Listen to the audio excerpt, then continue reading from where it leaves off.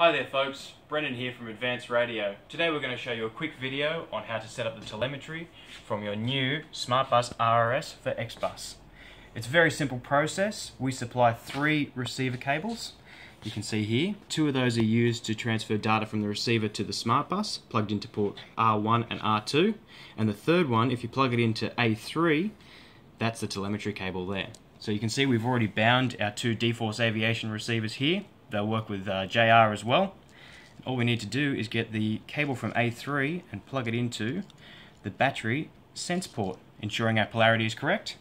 And if we pan over to the radio here, you can see we get downlink telemetry. It's that simple. Now with the JR radios and D-Force Aviation radios, it will only show 1 pack voltage and 1 flight pack capacity. What our engineers have done is we've actually made the system so it will switch between.